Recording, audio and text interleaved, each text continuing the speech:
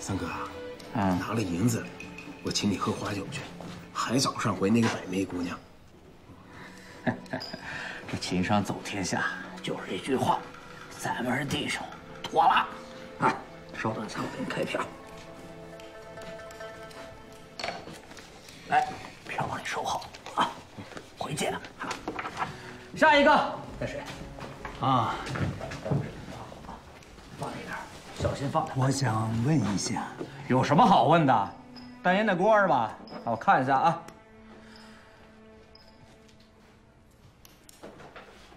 也就这烟嘴啊，还能看，2两银子不能再多了啊！合适你就到，不合适啊，就赶紧走吧，我还忙着呢啊！你也不问问我是谁，竟敢撵我走！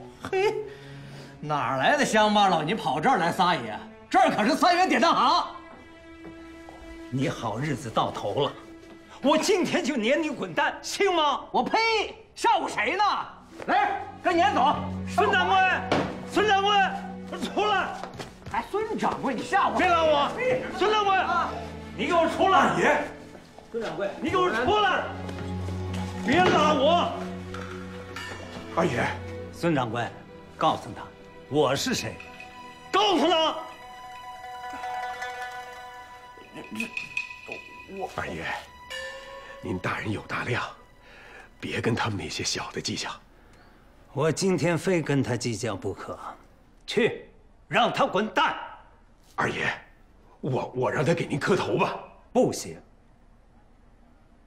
今天如果我放过他，那太对不起我的身份了。这平白无故的，又没什么大错，我们也不好撵人家呀。没什么大错。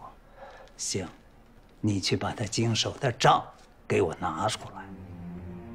我就不信，凭我找不出他的毛病。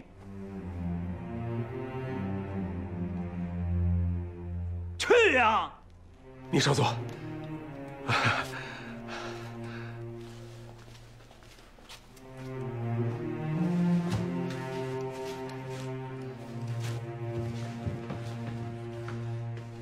同志来了吗？同志，老爷说他随后就到。都是你惹的祸，现在闹着要查你的账呢，你还不赶紧进去，让他消消火，快点啊！我这就去。二爷，我是狗眼看人低啊，我是真知道错了，二爷，你就饶过我这一回吧。我要是饶过你，我这股东就算白当了。二爷，你看这样成不？二爷。二爷，你能消消火不？不行，我再打。行了，别打了。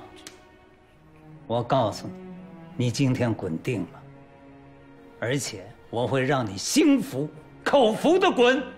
孙掌柜，哎，二爷，我在呢。账呢？正在找，马上。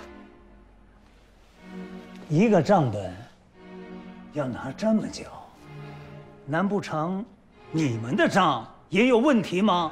哎呦，二爷，您这是说笑了。二哥，哟，老三来了，来，给三爷拿把椅子。不，咋了，二哥？老三，哎，你哥我今天让你的手下给欺负了，你说这账怎么算呢？哎呦，好我的二哥了！哎呀，你跟个下人置啥气啊？走，我请你吃饭，好好陪你喝几杯，再给你赔个不是。走，我气都气饱了，不吃。二哥，走吧。老三，我问你，这典当行，你多久来一次啊？我常来啊。冬至前我还来喝过茶呀。冬至前啊，那是半年前了，这大半年你就没来过啊？那我告诉你，真得查查账了。这每个月30号，我都把账目送到老爷府上。是，我说的不是收支盈亏的大账，我说的是把所有的货、现银、存票全部查一遍。那这太麻烦了，至少得耽误10天半月。1个月也得查呀。不用这么搞吧？老三啊，我实话告诉你，今天我生气，还不完全是这小子怠慢，而是因为就这半炷香的功夫，我发现典当行有规矩不守，有法则不遵，一片散乱，一片混乱。孙永全，你这掌柜是咋当的？最近是有点松懈，我马上整顿。要整顿，那就先从账目开始。账目清了，一切就有谱了。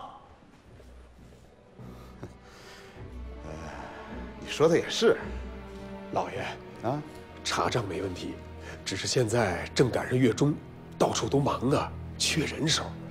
等到月底清闲一点，咱们彻底查一查。那没关系，我账房上人有的是，我让他们来帮忙，就不劳烦西院了吧？我们西院也是股东，这么多年，我们光拿钱不出力也不合适啊。这一次啊，就让我们西院静静心吧。老爷，行了，就听二哥的，你们的人来查账。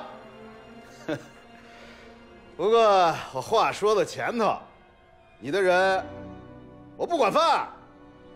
老三啊，放心吧，我们自己管饭。二哥，不生气了吧？今天啊，你要是好好的请我一顿，那我就不生气了。